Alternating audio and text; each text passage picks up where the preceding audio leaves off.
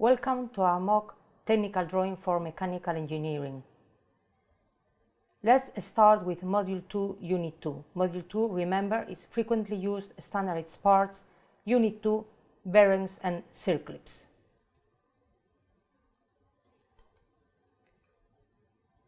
Okay, in Unit 2 we are going to talk about bearings and circlips. A bearing is a machine element that reduces friction between moving parts. So we have the hub, we have the shaft, and we have the bearing between hub and shaft. There are many kinds of bearings. One of the most commonly used is a ball bearing. Here we have the inner ring, we have the outer ring, we have the cage, and we have the balls, which are the rolling elements. In this case, they are spheres. There are also taper bearings and roller bearings. Either the outer ring rotates or the inner ring rotates, but it is possible that both of them rotate, in case the hub and the shaft rotate both. It is easy to recognize a bearing in an assembly drawing. If the bearing has been cut, the rolling element is represented as if it hadn't been cut, the ball or the roller, but the inner and the outer ring should be cut. That's it, they should be hatched. If the bearing is not cut, you would see it with the usual views. Bearings have standard measures. This determines the dimensions in both parts, in the hub and in the shaft.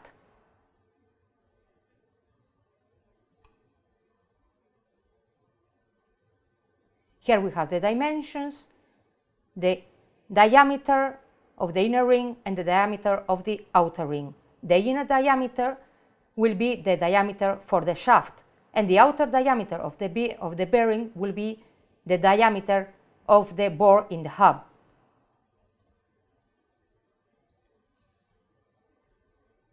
In this train of gears, we have 4 bearings, which are equal 2 by 2. We have 2 bearings equal and other 2 bearings which are equal.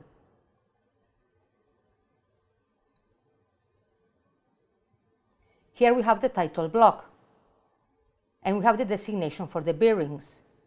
That's it, 6007 and 6006, which have standard dimensions.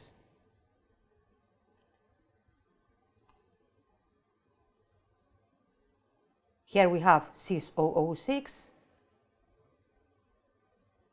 Dimensions are inner diameter 30, outer diameter 55 and width 13, and 6007 has inner diameter 35, outer diameter 62, width 14.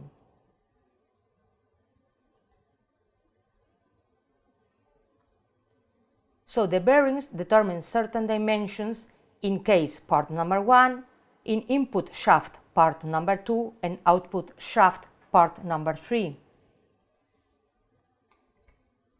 Here we have the output shaft. So the inner diameter B and the width B determine these dimensions in the output shaft.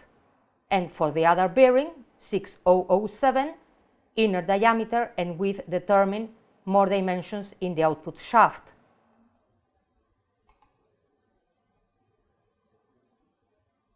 These are the locations for the bearings in the case.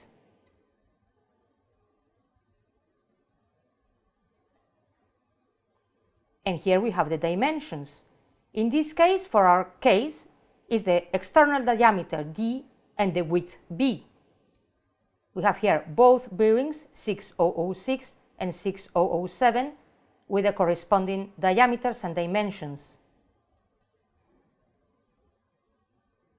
As we have seen, the external diameter D, the internal diameter D, and the width B of the bearing determine dimensions in some parts of our assembly.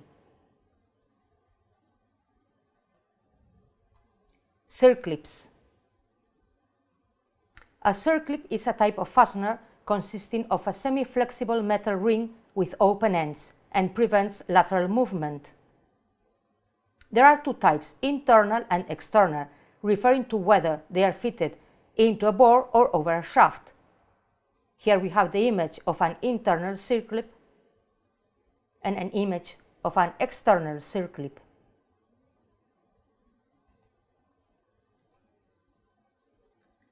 An external circlip is frequently used to prevent lateral movement of internal bearing rings. So the shaft must have a groove for the bearing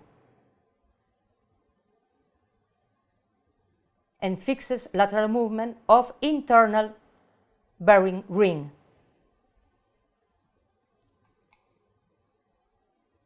Internal circlip is frequently used to prevent lateral movement of external bearings rings. Now the bore has a groove, and you can see the circlip fixing the position of the external bearing ring. So we have here both grooves, for internal circlip and for external circlip.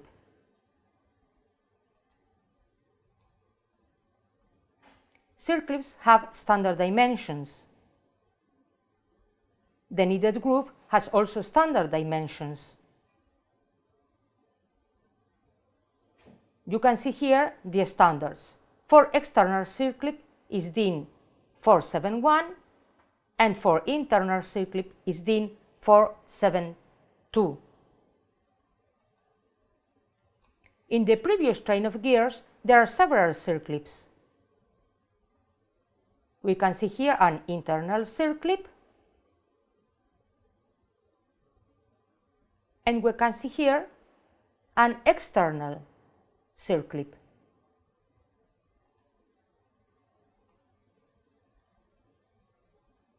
You can see in this case that circlip fixes axial position of the gear wheel, not of a bearing.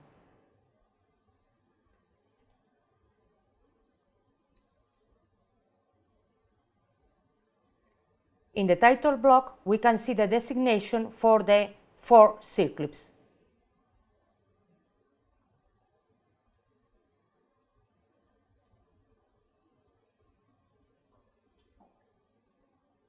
We have our bearing with the dimensions external diameter and internal diameter.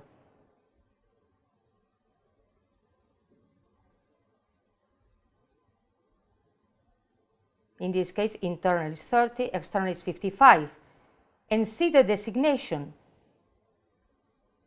See that for the external circlip, the designation is 30 as the internal diameter of the bearing. And for our internal circlip, the designation of the circlip is the external diameter of the bearing. So now we are going to see the dimensions for the grooves. The external circlip has dimensions which are standard, width 1.6 and diameter 28.6, and the internal circlip for the groove is width 2.15 and 58. So the case and the shaft must have these grooves with these dimensions for the circlips. Here we have our case, and here we have the corresponding groove for the internal circlip.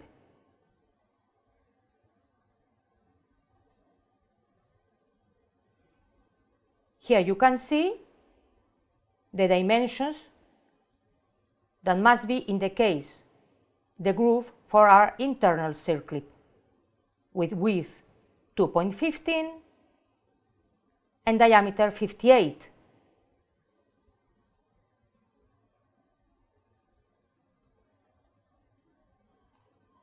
Now the shaft must have also a groove for the external circlip.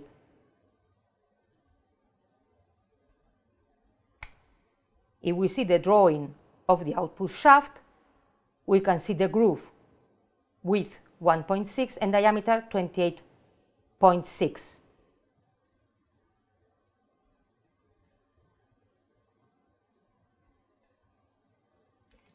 This is the end of Unit 2, Module 2. We have been talking about bearings and circlips.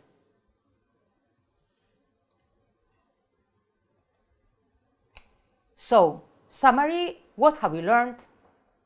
Bearings are frequently used in mechanical assemblies.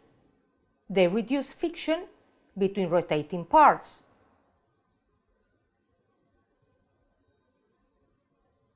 Bearings have standard dimensions: inner ring, outer ring diameters, and width.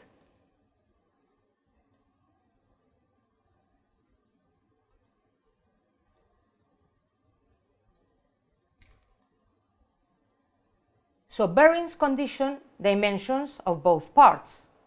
For the shaft, the inner ring, and for the hub, the diameter of the outer ring of the bearing.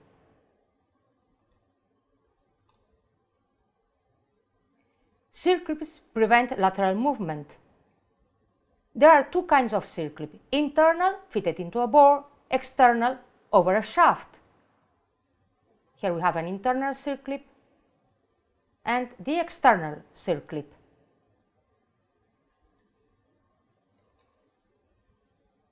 Circlips have standard dimensions. Circlip condition dimensions in the needed grooves on the hub and on the shaft. We have here both kinds of grooves, in the bore and in the shaft.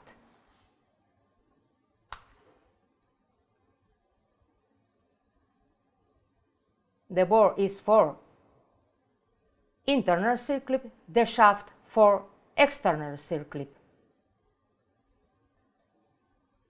After our summary, we will be waiting for you in our Unit 3.